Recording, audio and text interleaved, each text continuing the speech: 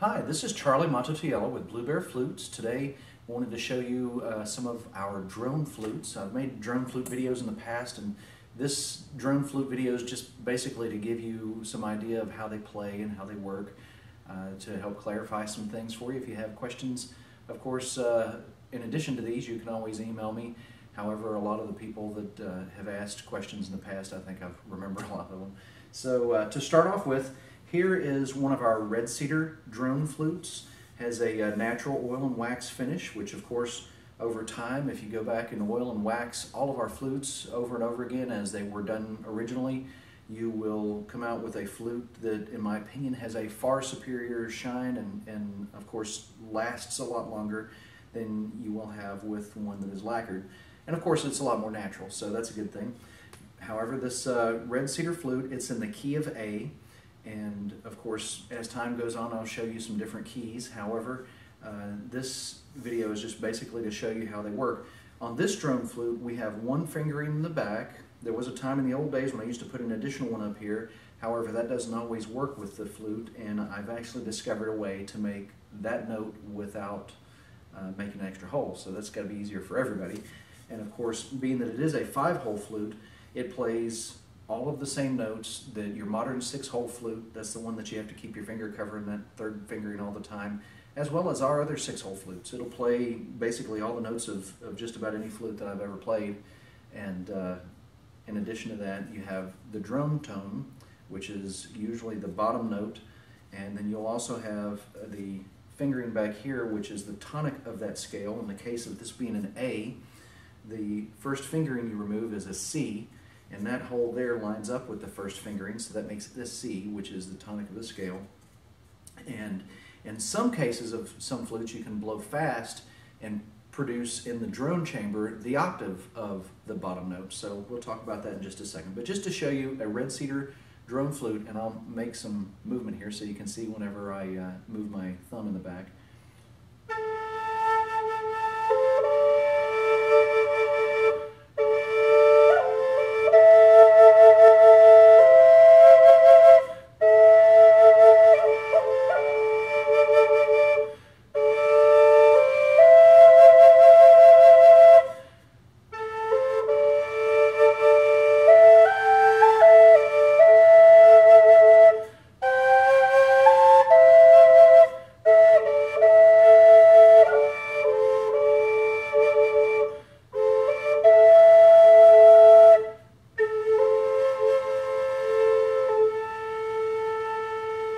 Of course, on the drone flute, you can also play just the flute side.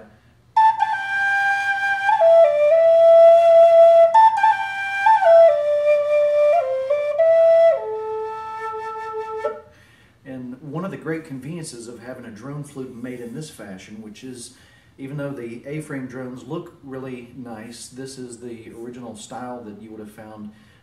The original drones that have been discovered by the Kalima culture were in a long tube shape like this. It's not to say that we haven't made other drones in the past that are more of the A-frame, or that we won't make more of them in the future. However, the Kalima culture's drone was side by side, so that's kind of nice. And of course, the fingering in the back used to be, in the old days, we would include a plug for that fingering. However, I realized this was such overkill because even the earliest beginner can keep their thumb on the back of it with no problem. And in the case of another version of this flute, this is a white cedar flute that we make. We also make them in western cedar. Sometimes we have only white cedar and sometimes we have only western cedar. It really depends on the nature of the lumberyard at the time. So this flute here is, and they look very similar and they sound so similar. It's mostly what we notice in the shop when we're making flutes out of them. This flute here also has the fingering in the back, and if you'll hear, the tone quality is a little bit more mellow, I think, than the red cedar. The red cedar is a lot more crisp and clear, but mellow is really a good feature to have, I think, in a Native American flute. So.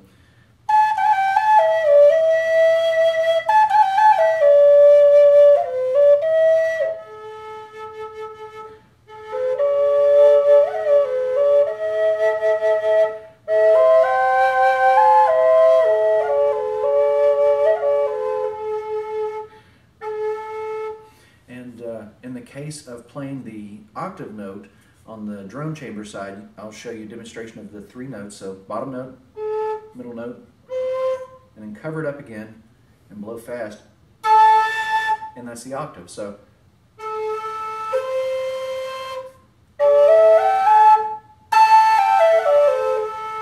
and with a little practice you can get to where you blow faster on this side than you do on that side. And a lot of times we do it as a beginner, we do it accidentally, because you're not used to playing 2 mouthpieces at the same time. And if you blow too much on one side and too little on the other side, it'll make it play a little out of tune. But with a little practice, like I say, you can play a drone with ease. It's probably one of the funnest Native American flutes to play, and of course multifunctional, because it has a flute side that you can play independently of the drone side, as well as several notes on the drone chamber that you can play. Most of our drones that have the finger in the back will play the 3 notes. Sometimes they'll only play the 2, which is the bottom and the next note, which is just basically playing and sliding your finger off. However, due to constraints of the wood, there are times when those are the only 2 notes it'll play, and in some cases you'll be able to just blow fast and get the other note as well. So those are our standard drones. They're in the key of A. We do make A, G, F sharp. Now we offer E and D drone flutes as well. They're a little bit more expensive. They're a whole lot more to work on to make, so that's why. However, for a beginner, an A or a G drone is absolutely perfect. An F sharp is beautiful sounding. If you can play it, it's a wonderful sounding instrument. Not difficult to play at all. I just recommend something that requires a pinch less air for a beginner than the low tones. Everybody always attracts to the low tones. However, you can make a high tone flute sound really pretty. So that's where we're at now. This is one of our small drones. They have replaced our pocket drones that we used to offer. We still offer a 4-hole pocket drone at this time. Not sure how long he's going to be up there. However, he is a tiny little guy. That flute's only about this long, maybe 7 inches. This is a high D backpacker drone that we offer. Still has the extra fingering in the back. Usually the fingerings are a comfortable size, just like there are with the A drones and our others. And in the case of playing this little fella, once again the same.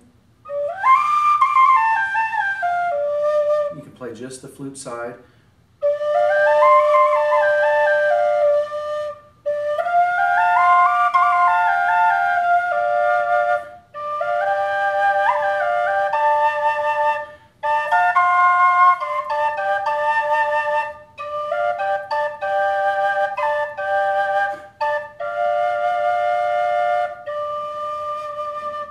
So he's a small little flute, weighs less than a quarter of a pound, I'd say. It's a tiny little guy. I've been meaning to put the specifics up on our website, so I'll get them weighed out for you hikers and let you know. I know every ounce counts. But in the case of this little guy, a wonderful small flute with a really big sound, very clear, very reasonably priced, I've got to tell you. Probably the least expensive drone flute you can find on the market. And does that mean it's right for you? Probably.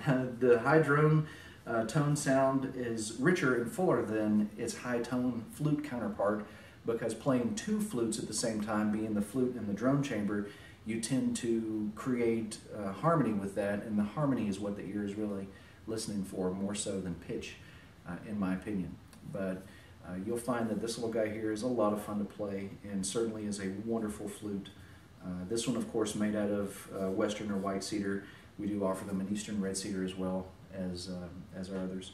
So I hope this video has found all of you well, that you're enjoying your flute, whichever kind of flute that you currently have. If you're looking for one, we're certainly here at Blue Bear Flutes for you. If you need any answers to any questions or want some more comparison contrast info, we do have other videos about drones, and of course we'll be making more in the very near future. Don't forget to look at our Aztec and Mayan temple drones. They are just thoroughly amazing. 3 fingers on each side, easy to play, but a huge sound, just a major sound. The 4th and 5th drones that we call them, they're an amazing flute. So in either case, once again, this is Charlie Mato-Toyela signing out for Blue Bear Flutes. That's Blue Bear Flutes on Facebook, Blue Bear Arts. You'll find us on probably Twitter still, and our website, bluebearflutes.com as well. And as always, we look forward to hearing from you very soon. Take care and happy flute playing.